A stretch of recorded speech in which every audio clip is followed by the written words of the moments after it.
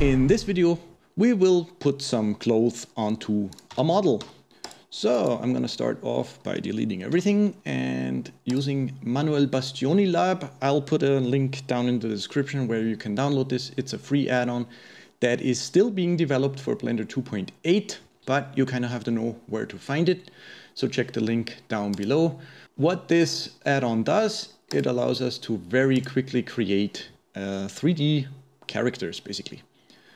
So all you have to do is create character, and up here you can pick what you want, woman, man. I'm just gonna go with the default woman here, and maybe I can change the pose so that I want her arms to be out of the way, basically.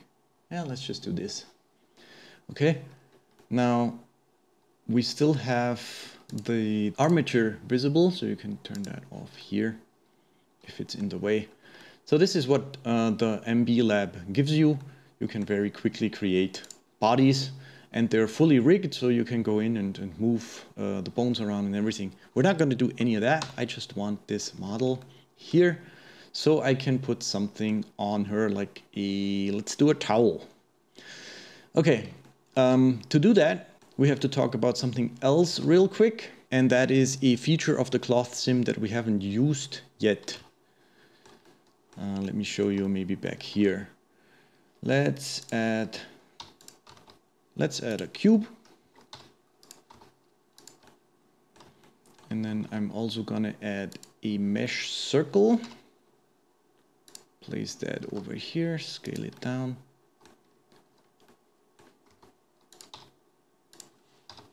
Something like this.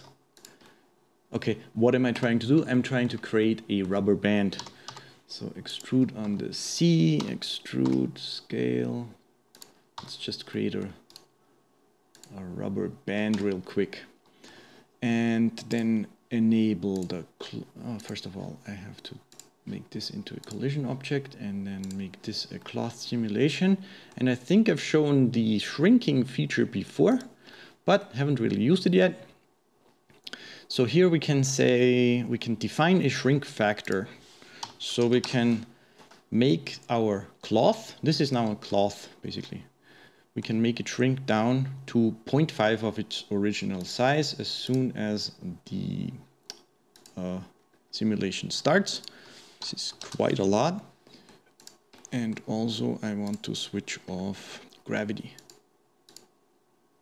And you can see this is what happens if I go in here, and for the cloth features of the collision object here, I turn the friction up again, and you can see our cloth shrinks down because of this shrink factor here, which basically turns it into a rubber band.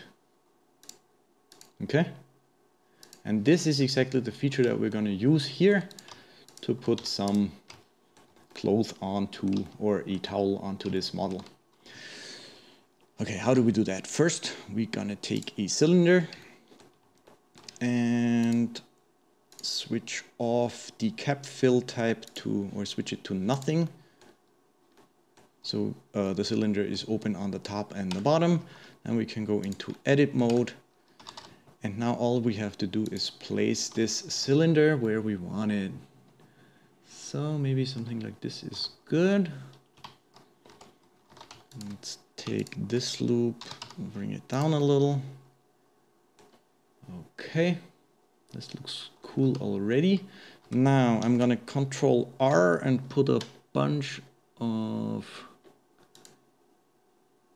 edge loops in here, like this.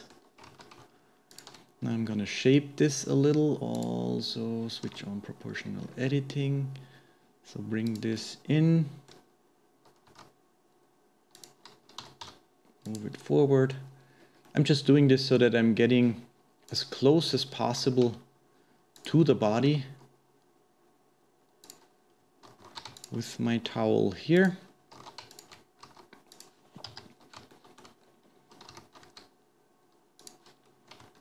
I think I can scale this on the Y quite a bit. Move it forward like this. Okay.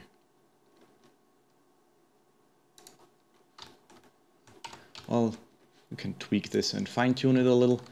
And all we really have to do now is go in here, take maybe the first two loops here, edge loops, and then assign this to a vertex group, call it shrink.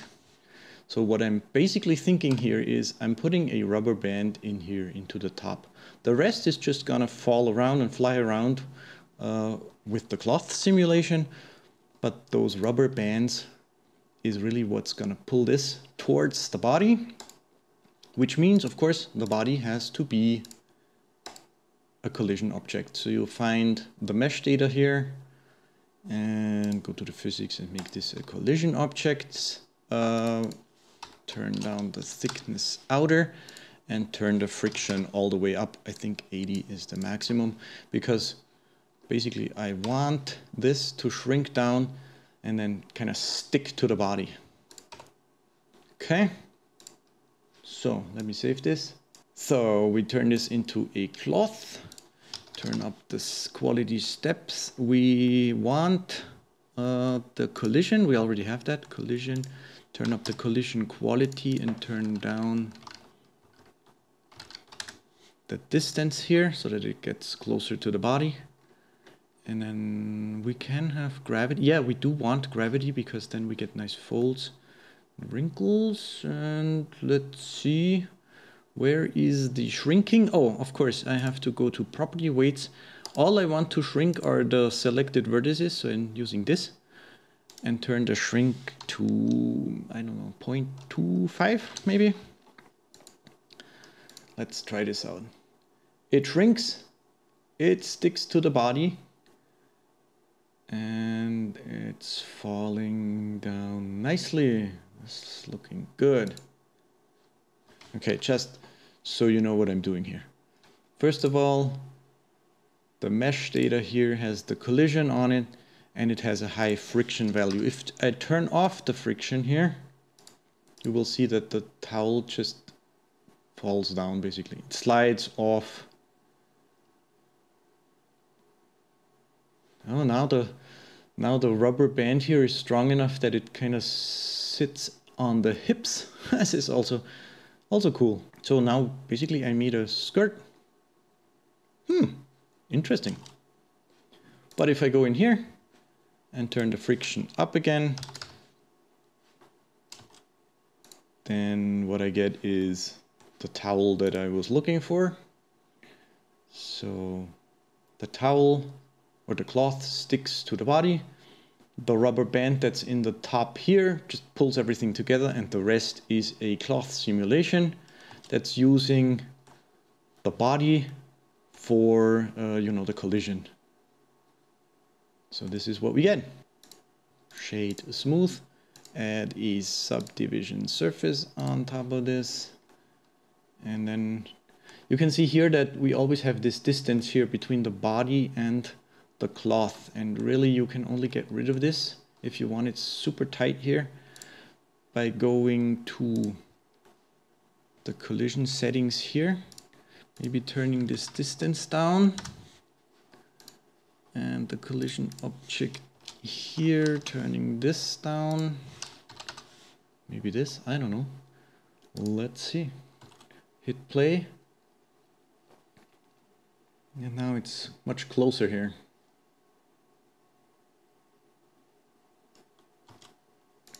And also using the quality steps and the collision steps quality here also helps, just so you know.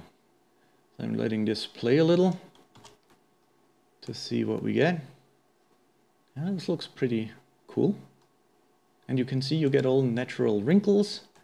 And now all you have to do is add a material. So let's do that quick. Switch over to Eevee. I don't have any light. I'm just gonna add an environment texture, or you know what? I'm gonna light this. So let's create an area light. This is going to be our key light.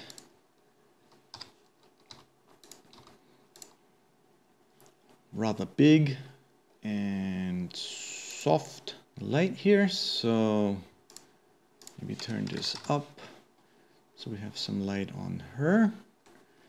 And then I'm gonna add an area light in the back. Like this. Make it a rectangle, make it a strip box. Like so. Turn this up quite a bit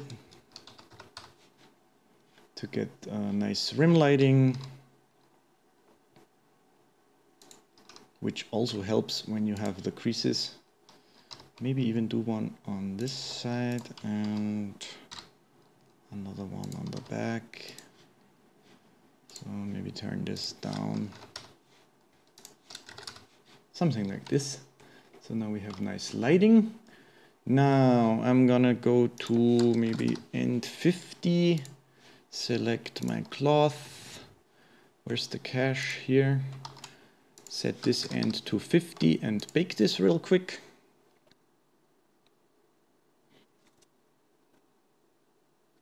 Okay, baking is done. So now I can simply jump to a frame that I like. So here we have nice folds. Okay, now let's turn. Now let's give the towel a material. So maybe switch this to a shader editor, create a new material, and go to cc0textures.com, and I found this fabric number 8 here. Okay, so let's download the 2K version here. Save it. So I have to unpack it. Okay, so I unpacked the zip file. Now Ctrl-Shift-T. This is the Node Wrangler add-on, which also comes with Blender. Just have to enable it. Ctrl-Shift-T opens a file viewer. Now let's take that fabric 8. I want to use, what do I want? I want the color, the displacement, the normals, the roughness. Yeah, let's take those 4 and click on Principled Texture Setup and look at what that does. And that's the Ctrl-Shift-T. It places everything in here and hooks it all up for us. So we have a mapping node using the UV coordinates. Remember, I started using a cylinder to make this towel, and the cylinder by default is already UV unwrapped in Blender.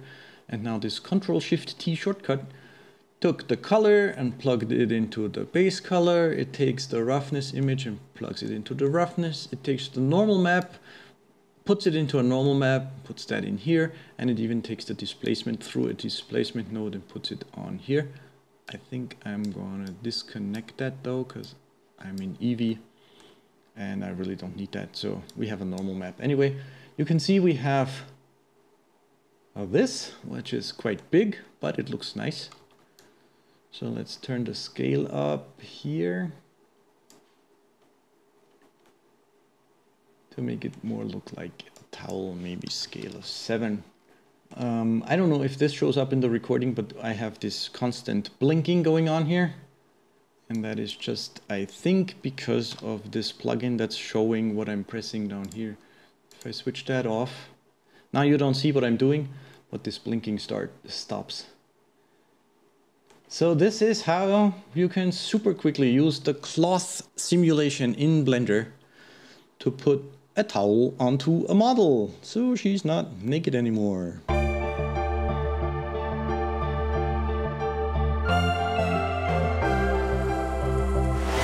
That is it for this tutorial series. I hope it was interesting and entertaining, and you too will give cloth sims in Blender a try. I find it is a lot of fun to play with, and especially with the new features that just got introduced in Blender, I'm sure we will see lots of creative ideas in the future. Please tag me if you post your own awesome creations so I can admire your work. Remember, all of the files I created in this series are available for download over at patreon.com/chrisp. If you're new to my channel, a sub is greatly appreciated, and check out the other Blender tutorials on here. Thanks for watching, Chris P out.